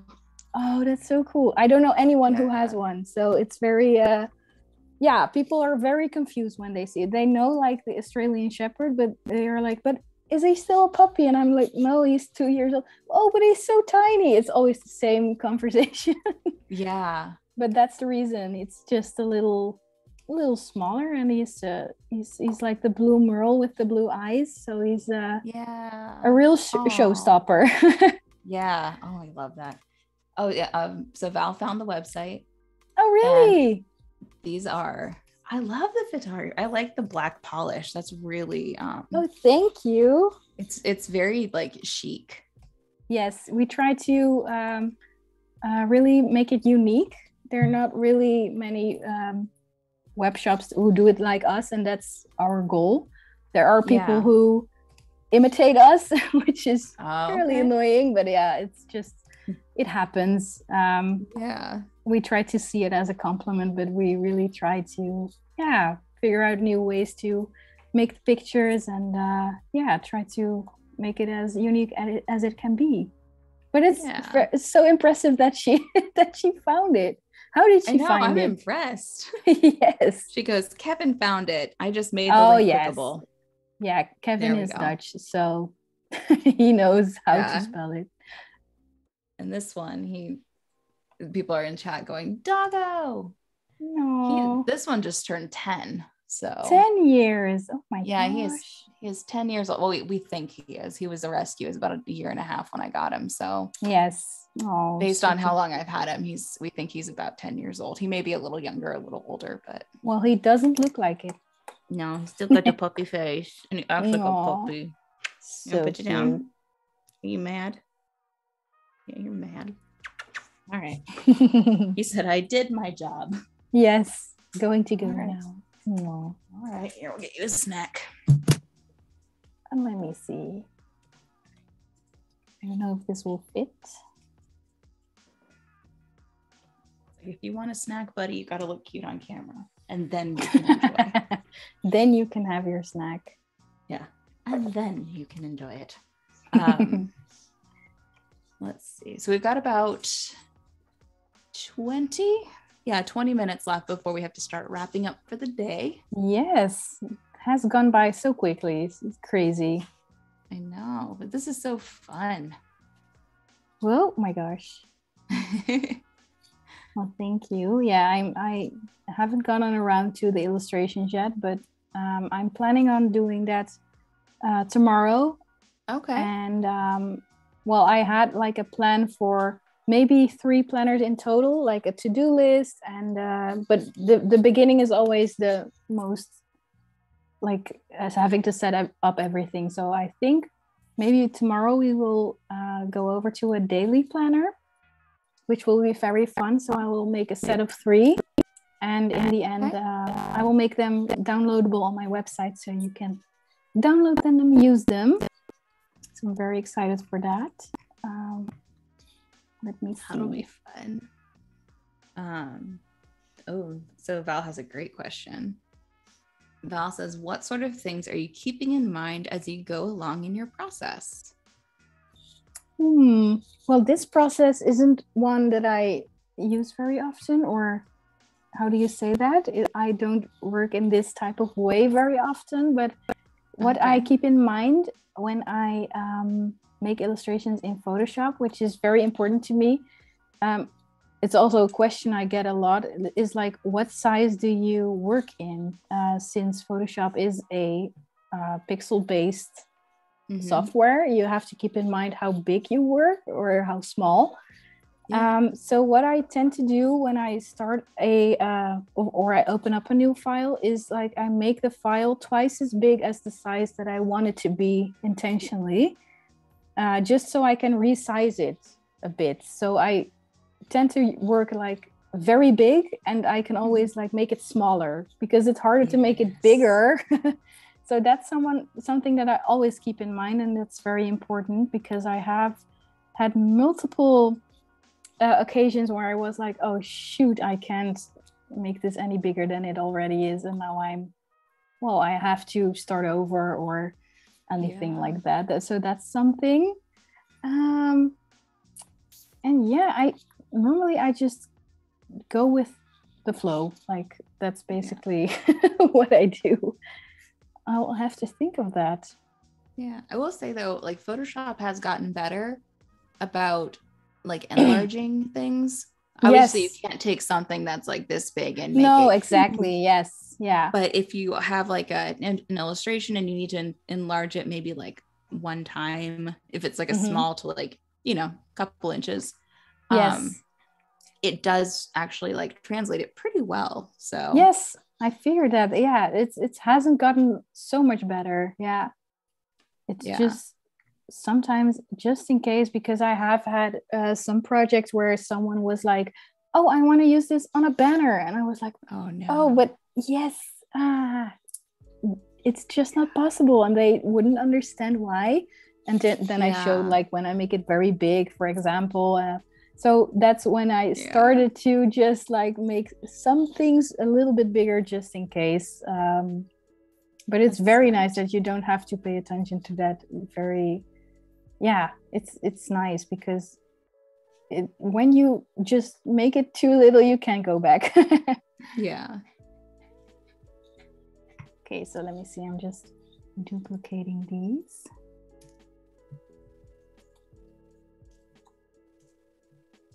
All right. I think these are the last ones. Let me check. Do I have anything left? No. Okay. So I think this is the the base of the planner, and now we get to decorate it, which is very fun. Like I said at the beginning, I left very much room for notes because I am someone who likes to write everything everywhere just to not forget anything. But in this weekly view, I really like the fact that you can also use the weekends. But because I don't know if you also have this, but as a freelancer, I sometimes have to work in the weekends. And some planners just leave very little room for those days. So I really like just to be able to plan out everything in my weekends. And we have a don't forget column, just because that's very important. And I have put up the bullet points just because I really like them, but I would love to hear from the chat if they agree on the point that my friend made. Like, when you write really big, you have to jump up on the next line. Does it bother you? Do I have to keep those in, or I don't know? Yeah, I threw a question in chat. We'll find out. Oh, I'm very curious to see. Yeah, if you still have chat opened, someone named Vanessa is very excited to see you, and I don't want to butcher the language. Oh, shoot. I'm pretty sure she wrote in Dutch. Maybe I can pick up my phone. I would love to hear you try, though. I can give it a shot. Getian?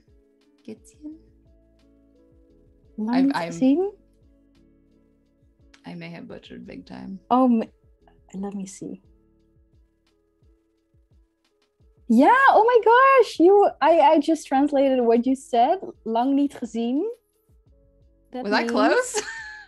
Well, I could understand you. Yeah. I don't know what you said exactly, but it's lang niet gezien, and it means long time no see. It kind of sounds like it, right? Lang niet gezien. Hi, Vanessa. Oh, that's so cool. Back in high school, I took choir, and we had to learn to sing in different languages. So I have like little bits here and there that I had to learn to sing in German once, and Russian, so cool. French, Italian. Yes. That's and crazy. Like the Russian song I remember was about a duck splashing in the rain. That's all I remember. That's so cute. And it's funny because I still remember the tune. I don't remember all the words, but I remember the tune. And then the one in German was about like, it was basically like, I know you love me, but you'll never have me type of thing. Oh, really? Like a playing hard to get type thing. Yeah. French, so I'm pretty sure French was just Ilene. So that Christmas song. Yeah. I know that. And then one. Italian was like pretty much every other song we did if it wasn't in English, because we had a book of 24 Italian songs and arias. Oh, that's so cool. Yeah, and the first one you learn is Caro mio ben, and I cannot stand. Oh, wow. It's one of those. It's so just da da like. Yeah. I think you know which one. I know which one you mean. Yeah. Oh, it's cool that you got to learn in different languages, because I'm curious, in America you learn like Spanish, right? Yeah, so my high school, I got to start a language in middle school. So I was Okay, about, yeah.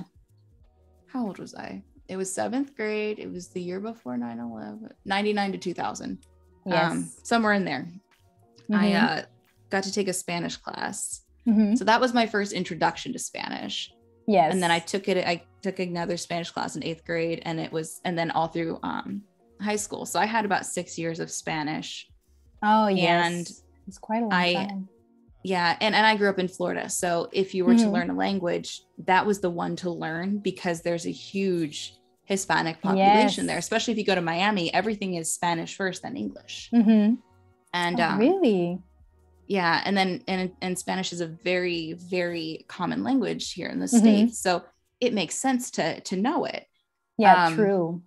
And so, but in my high school, the options you had for your language course were Spanish, French, or Latin.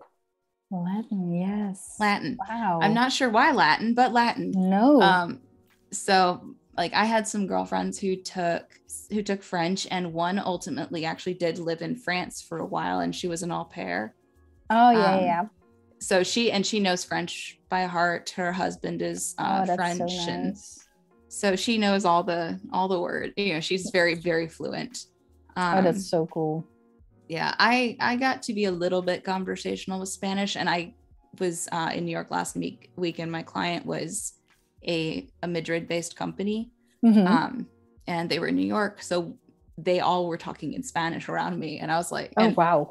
I kind of understood some of what was going on, and then it was like context clues. I could figure out what they were talking about, but at one point they were talking, I kept hearing Pikachu, and I'm like, are you guys talking about Pokemon? Like, and the one guy looks at me, he goes, it was my 33rd birthday, and I have Pikachu balloon, and and that guy's kid loves Pikachu, and he wants my balloon.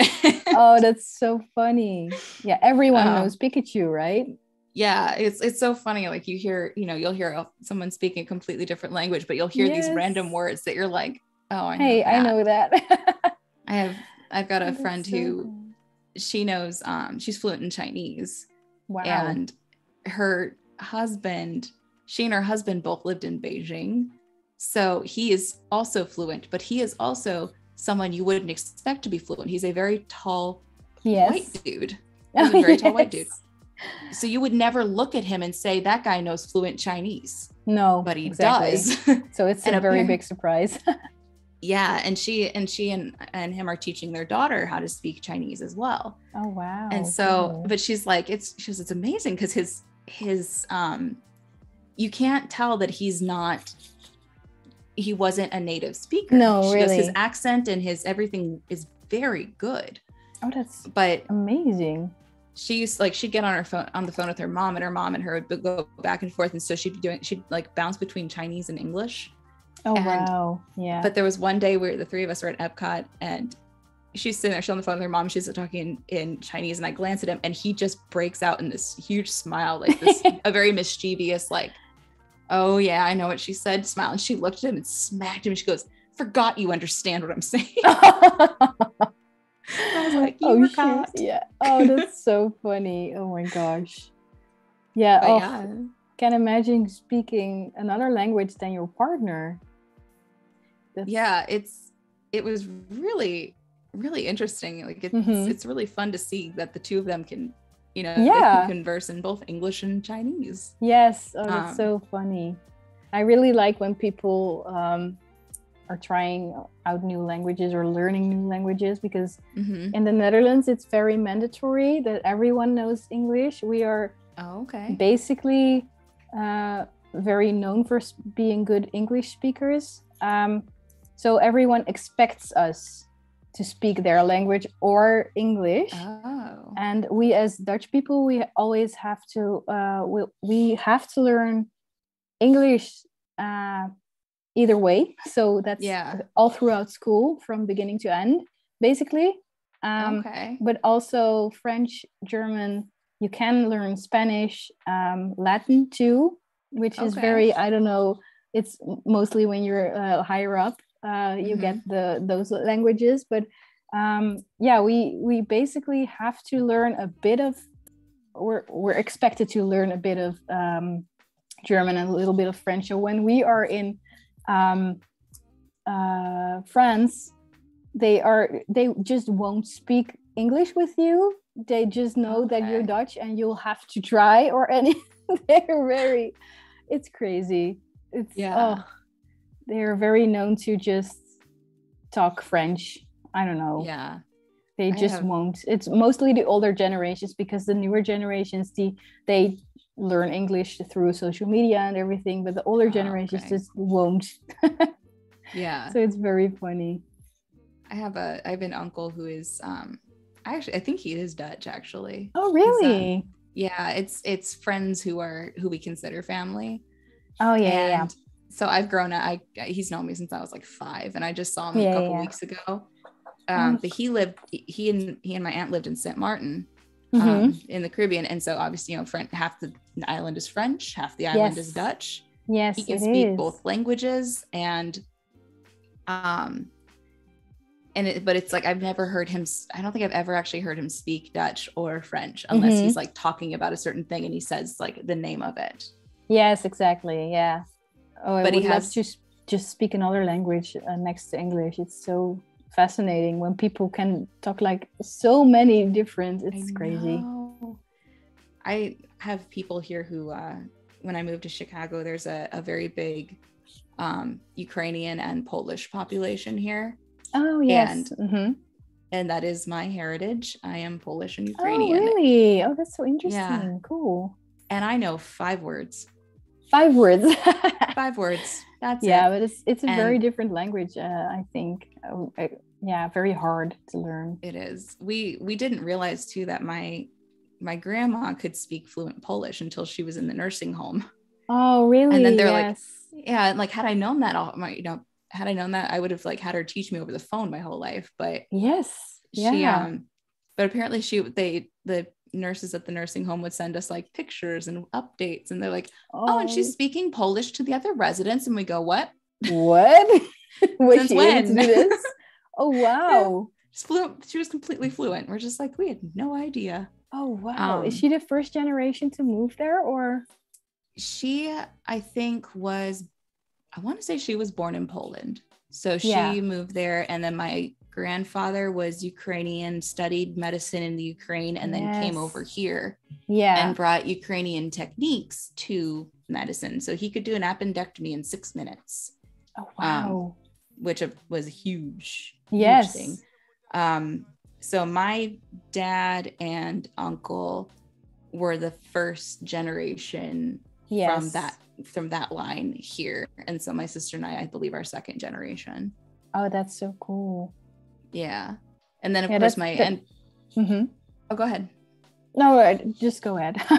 I just have I have extended family on like my grandma's side who they were all I should find out if like they all can speak Polish, because that's something I definitely have never thought to actually consider asking. And I have an uncle still around, as well as like a small handful of her siblings still around. Oh, that's so cool. Yeah, that happens a lot in America, right? Like families who just how do you say it? Immigrated to yeah. And they're just from all over the world in America. It's so cool to see. Yeah, it truly is a melting pot here. Yeah, so true. Yeah, in the Netherlands too, but my family is just Dutch. Oh, yeah, that's fun though. Kevin says, I love the Phoenix Fest branding you did. Oh, thank you. That was all Courtney. She did a great job. Let's see. What are the opinions on the bullet points? Should I? Oh, yes, I did see. We have those. So we have. Someone said, Lori says, I agree with your friend. I prefer the freedom of writing whatever size you want. Right. Yeah. Kevin says, remove every second bullet point so you can write 2 lines. That's also a great idea. And then like this. Louisa said, I would consider check boxes. Oh, that's also nice. And then the chat diverted because Val told me she knows every word to Caro Mio Ben, and I had no idea that she'd done English lessons. So now we're reminiscing. Nice. And we've got about 5 minutes left. We'll we'll start wrapping up in about 3-ish. So you've got a few more minutes. And Vanessa says, do you also make digital planners with clickable links in InDesign? No, I don't, but I'm very fascinated by the fact that that's possible, because I know I have made like clickable things in InDesign in school. But I figured it would be very much fun to do this with this type of planner too. But I'm not going to do that in this live stream. But it's something that I want to look into, because I think it would be very fun to make this clickable. It's a great idea. But I'll have to look into that. Yeah, maybe like clickable, like you could click off like the exactly stuff. Yes, and you also have the options to, I guess, to make like tabs and switch over to another tab, but I don't know for sure. I have seen those, so that's also very cool. I know like people will sell things like this on Etsy, and they'll import it into like Good Notes to use as their planner page. Yeah, that's so crazy. It's a whole business. I have looked up Etsy things for like inspiration. I came across the wildest things. It's so crazy. It's because something for everybody. Right? Yes. And it's so cool because digital planners are such a thing right now, but I was craving for something on my desk, which isn't hiding behind all the tabs and all the I lose track of all my notes. So I was really craving something that I could write on. So that's the reason that I'm making these printables. But I'm thinking of making them into real like notebooks or notepads, just because I think it would be very much fun. But the shipping is horrible, especially to America. I figured making these printables would be nice too. You could look at licensing to American companies. Oh, what do you mean? Like, so like if you found a company that specialized in stationery or something, you could license the design, they take care of all the printing, and you get a royalty. Yeah, I've been thinking about that. Maybe that's a good idea. It wouldn't be a bad idea to consider, especially because this is so cute. Oh, thank you. Yeah, I think that's a great idea, actually, because I was thinking about shipping them myself, but the rates have gone up so much.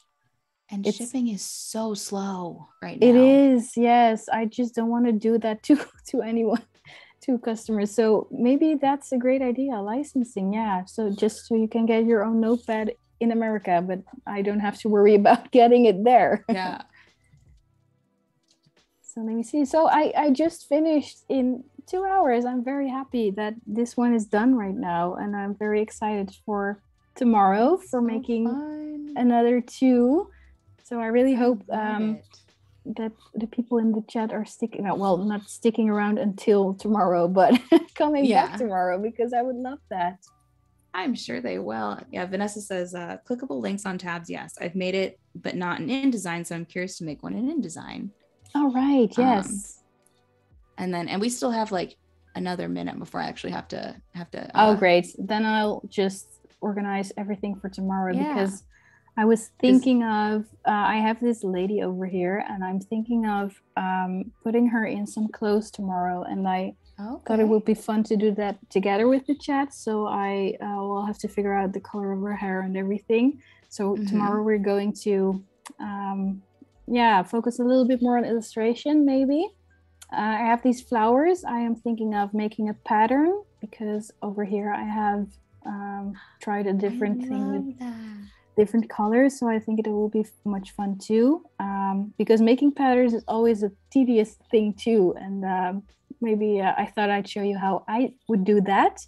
Yeah. And maybe we can incorporate that in the notebooks of tomorrow. I love those. That pattern would be a cute like planner end page. Yeah, for example, and maybe I thought I could make a little mock-up Yeah. of a notebook, like with a cover and Ooh, everything, and maybe I'm really yeah. looking forward to seeing this as a set because I really love when things match. So Yeah. Well, and a lot of those could become stickers yes, that people that's could use another in their thing. planners. I have a Cricut machine, so I'm Yes. definitely going to make stickers. That won't be for the live stream, but you can always keep up with me on Instagram, and I will definitely make it. I have so many requests of, will you make these into stickers because they are so cute? So yeah, I will definitely do that. Good. Yeah, having a Cricut is both wonderful and absolutely dangerous. Yes, another business, right? It is. I made so many stickers last year. Oh my god. Me too. Me too. Well, it looks like it is time for us to wrap up. Yes. Silvana, it's been so fun having you with us. Yes, same. And it's been so fun watching your process. I loved it. I love seeing how you take things from Photoshop, putting them in InDesign, how you organize, how you think through your process. I loved the engagement with the chat. Yes, so me too. Thank you so much. I look forward to seeing you again tomorrow. Yes, and same. We'll be back tomorrow, everyone, tomorrow at noon Pacific. So join us to catch part 2. Stay tuned because we've got the XD Daily Creative Challenge with Elise coming up, followed by the Draw Along with Kyle T. Webster. So we will see you all tomorrow. Have a good day. Bye, guys.